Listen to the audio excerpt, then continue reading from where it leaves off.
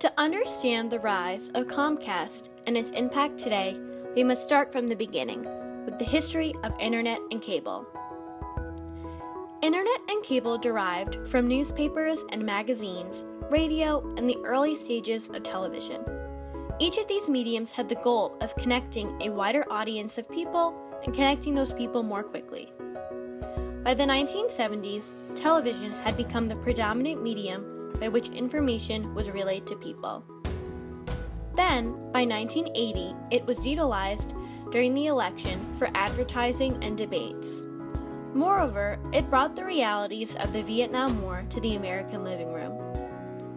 At this time, television was dominated by a few networks and did not provide a wide variety of content for its viewers. Due to this, the rise of the cable industry began. Richard Nixon and Ted Turner are considered the founding fathers of the cable industry. Nixon supported PBS and other cable networks in order to create competition with the existing TV networks. Additionally, Ted Turner proposed distributing his own content to local markets. From this came the first national cable networks that still exist today, such as CNN, TNT, and TBS. The creation of cable provided a better quality picture and greater selection of channels by the 1980s and 90s. It was in high demand, and everyone was ultimately paying for content they were previously receiving for free.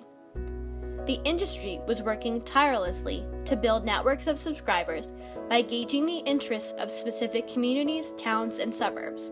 For example, networks realized America's loyalty to specific sports teams, so they began to make that content available to viewers. Ultimately, cable took over as America's source of television. News was being broadcasted 24/7, and networks were harnessing viewers rapidly. In conjunction with cable, the internet played an important role in Comcast's history. However, it was not until the 2000s when cable and internet came together to create the technology we use today. In 1915, David Sarnoff submitted his idea for a radio music box. He believed his device would make a radio a household utility, like the phonograph, in which music, sports, and the news could be broadcast over the airways. The idea was quickly rejected as commercial folly. At the time, radio was used for naval communications, shipping, and by amateur wireless enthusiasts. The idea of entertainment radio seemed wrong-headed, if not completely whimsical. Those who rejected the idea had no way of knowing that Sarnoff's idea had successfully predicted the multi-million-dollar future of radio. It was not until 6 years later that radio made its leap from the realm of the hobbyist and into the average home. In 1921, Sarnoff arranged for the heavyweight championship prize fight between Jack Dempsey and Georgia's Carpenter to be broadcast live. An audience of 300,000 got the first real taste of what radio could be.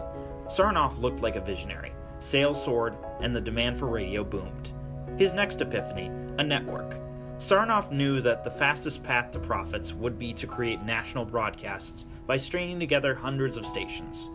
In 1926, Sarnoff formed the National Broadcasting Company as a subsidiary, or NBC. In 1939, Americans watched the birth of the TV era at the New York's World Fair as NBC became the first broadcasting company in the United States. Comcast, a top cable provider, made a deal to create this technology.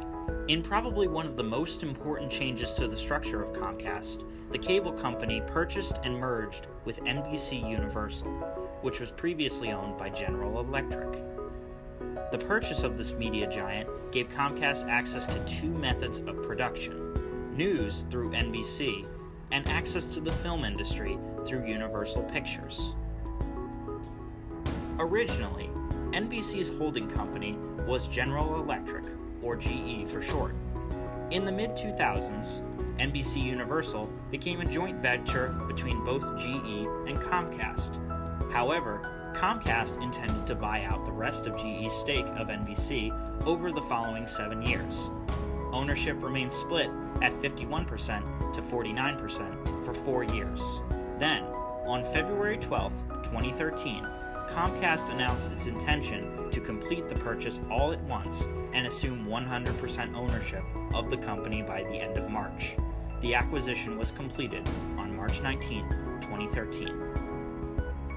The purchase meant that Comcast now had an avenue to work as a source of information for its audience and also as a provider of access to this information.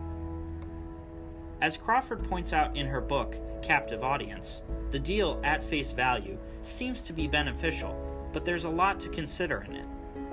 Americans would have almost unlimited freedom to watch a dazzling variety of football games, cooking shows, and other forms of entertainment coming from a very small number of sources. Although that was all true, the overarching problem came from control over pipes.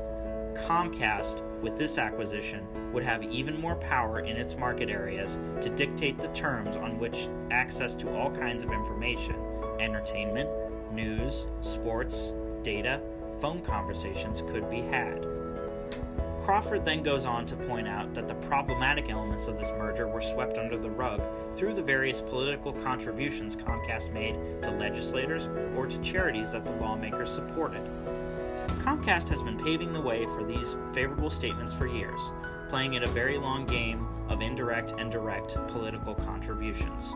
Between 2002 and 2010, it had laid out more than $9 million in direct donations to congressional members' campaigns and political organizations, with most of that coming during the 2008 and 2010 election cycles. However, the successful merger was also contingent on the idea of vertical integration that Crawford mentions in her book through the example of TV Everywhere, using subscription-based models in conjunction with internet access and content production. This is a way to make content a more reliable avenue for money. Attempts at vertical integration are not always successful. Although Comcast was successful in acquiring NBC, Comcast hit a major roadblock during its expansion efforts when the cable giant attempted to merge with Time Warner Cable. The proposed merger was a $45 billion acquisition. If you take a look at this map, Time Warner, represented by the dark green shaded areas, is heavily centered on the East Coast and in urban areas like New York City, while Comcast, indicated by the pink locations, dominates the West Coast and southern states. If you take a look at this second map, which is an analysis generated by Business Insider and WebPageFX, all of the predominant Time Warner Cable areas would become areas controlled by Comcast. As a result, Comcast would become the most dominant cable and broadband provider across the country, without being considered a monopoly, because companies like Midcontinent, CenturyLink, and Verizon would still be the major cable providers in their respective regions. The question that needs to be answered then is, why did the proposed merger fail? In order for two companies like Time Warner Cable and Comcast to merge, the federal government must approve of the merger. And in regards to the Time Warner Cable-Comcast merger, the federal government did not. Despite the enormous contributions made by Comcast to both lobby politicians and support their campaigns, the Department of Justice saw a fatal flaw in this proposed acquisition. I mentioned before that Comcast would not be considered a monopoly after this merger. While that is true, the Department of Justice described the merger as making Comcast, quote, an unavoidable gatekeeper for internet-based services, end quote.